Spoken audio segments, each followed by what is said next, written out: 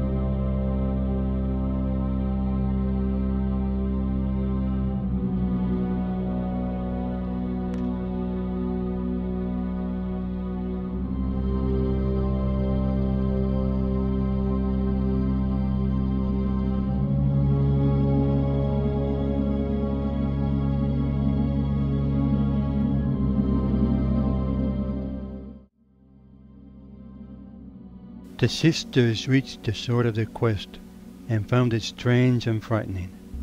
One of the navigators called to the captain on bridge. "Sir," he said in a tone as coldly dead as a grinning midnight moon, "I think you want to see this." It was a gargantuan construct. It eclipsed the stars. The captain had never seen anything like it in his life. At some point there had been rock there, with shards of unrefined ore poking through its surface like shards of bone from an open break. The rock could still be glimpsed, but was completely dwarfed by the intricate architecture of metal and electronics, layers upon layers that interweaved like the veins of a mechanical god, dead or dreaming.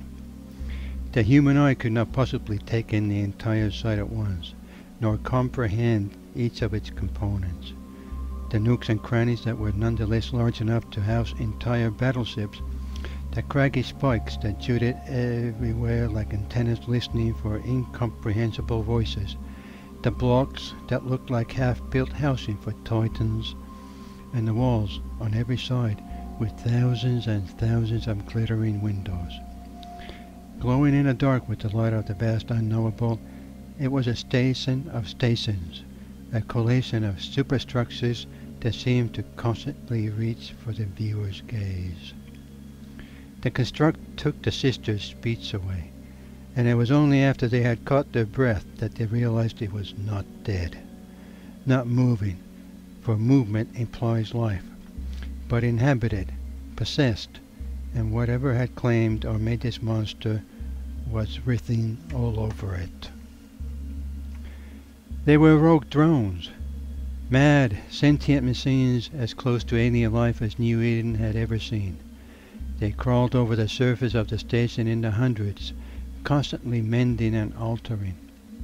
As the captain looked away, disgust and awed in equal measure, he saw hundreds more, possibly thousands, drifting in and out of the station's many openings, and even more still flying to a nearby Pluto star. A navigator said, "Sir, this is the source.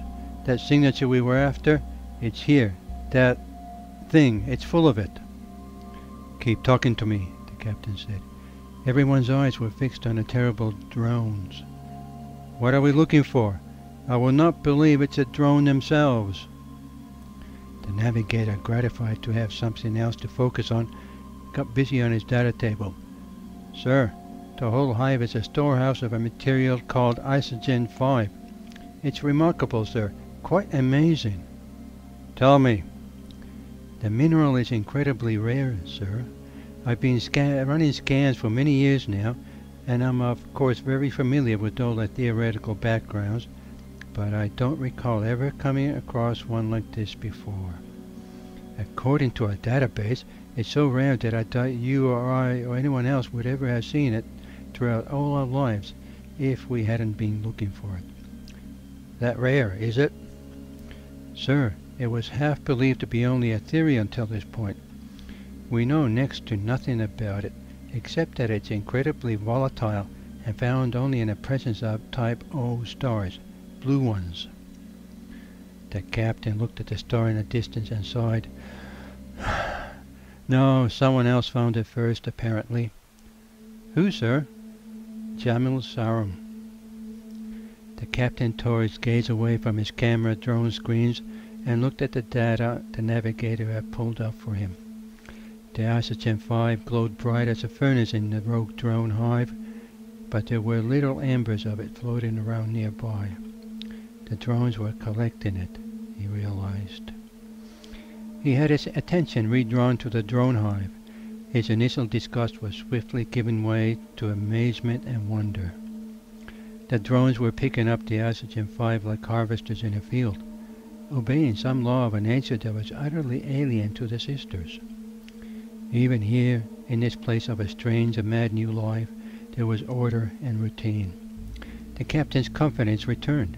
He and his team had been brought here to see these sights and to communicate with these entities in mutual humility and brotherhood. Sir, there is something else. It's only showing up on our scanners because we know to look for it.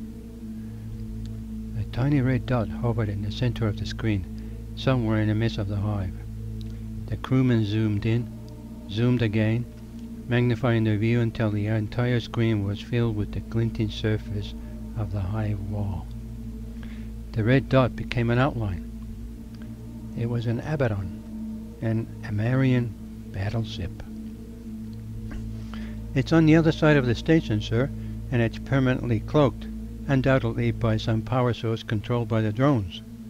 I caught it because it contains a case of Oxygen 5.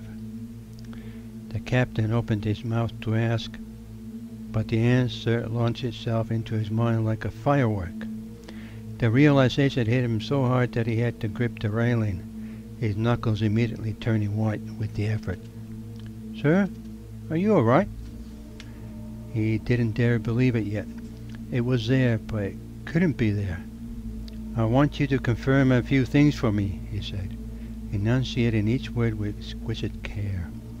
First, the signature we've been after all this time, the one we picked up from the Eve Gate, matches the one in our records for the cataclysmic battle during the battle between the Amar Empire and the invasion force from the Minmatar Republic. Sir, well, yes. And from my own experimental data, available only to the crew on this ship, this same signature then led me directly to the home court of the Empress herself, and eventually to this place where we find an Abaddon. Yes, sir. I want you to scan this ship any way you can. Tell me if there's anything out of the ordinary with it, other than it being used as a storehouse for Oxygen 5. The room was quiet. Everyone sensed that something was happening. After a good long while, the crew member said, There is, sir.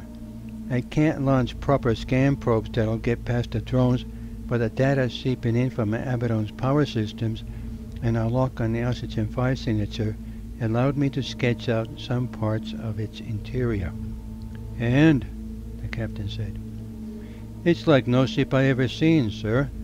Whatever's inside it, it's given over entirely to some vast mechanism that takes up a good deal of the ship's interior and definitely involves the Oxygen 5. The ship's forward superstructure has also several release points not usually found on vessels of this design. Some kind of particle emitter technology that's been rigged into the mains.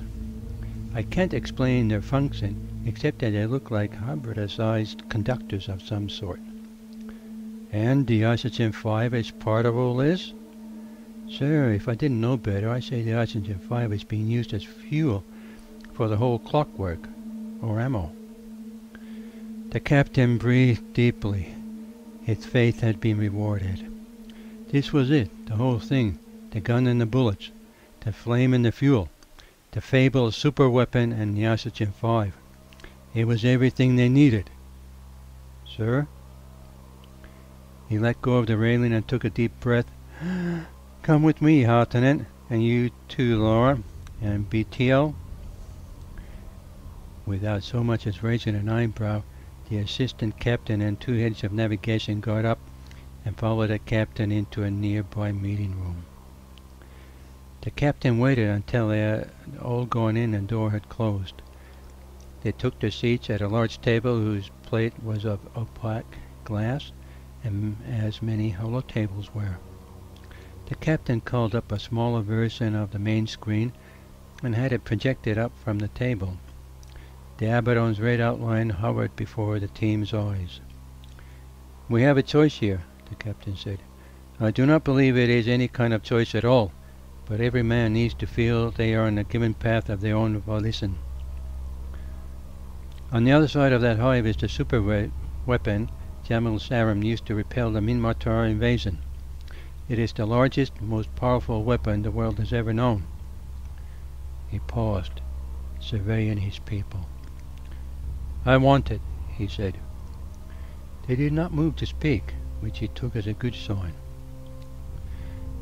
"We obviously need to get past the rogue drones to get it. There is no way we can do this by force, not with our situation.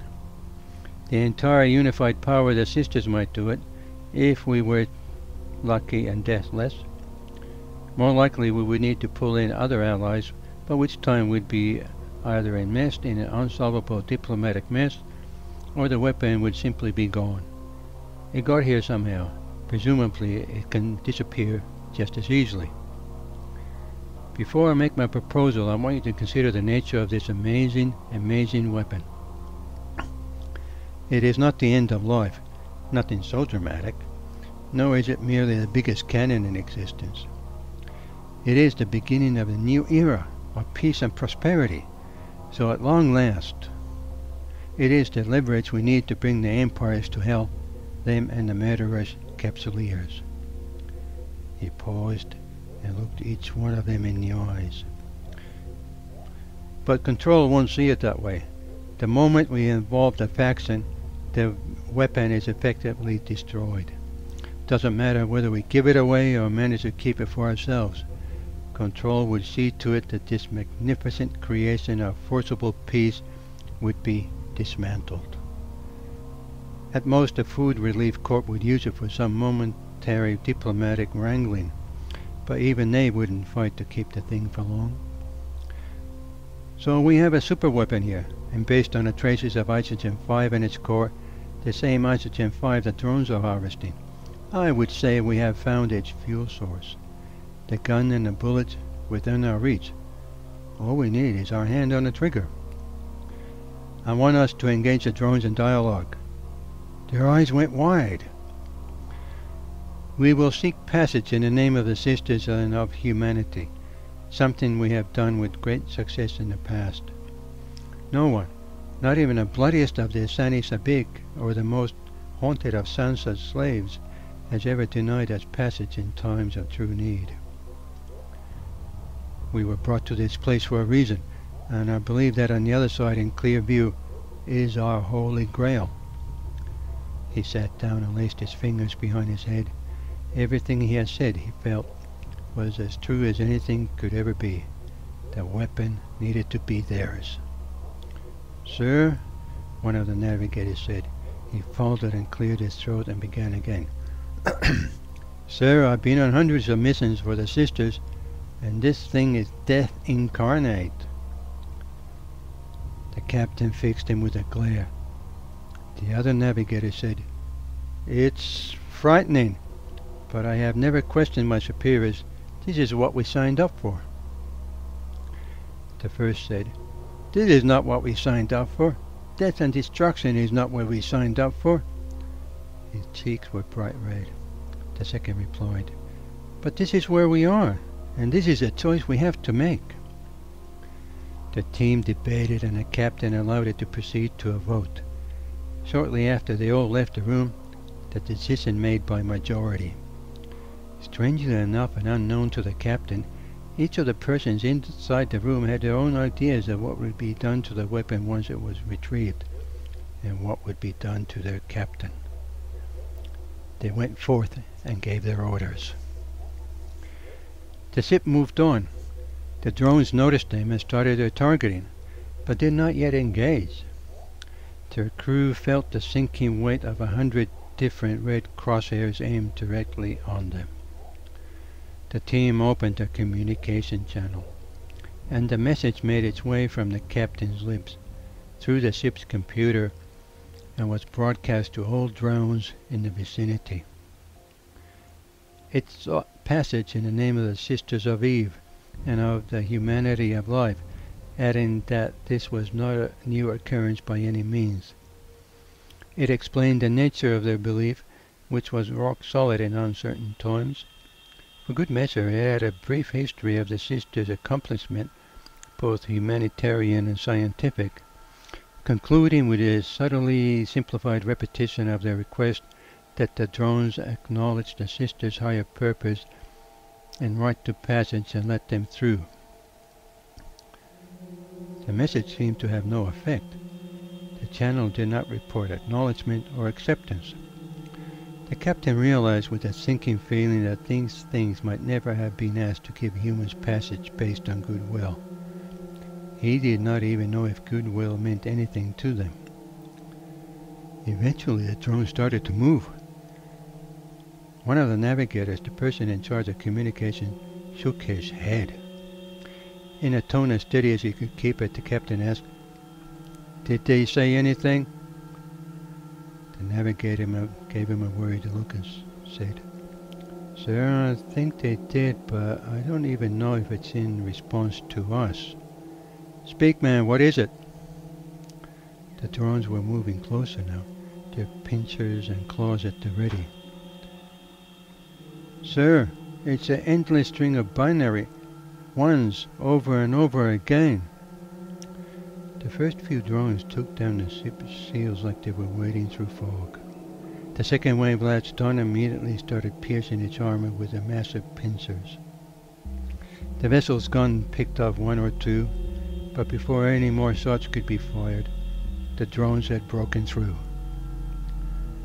And the ship's captain learned that faith is not enough, for faith is blind by nature.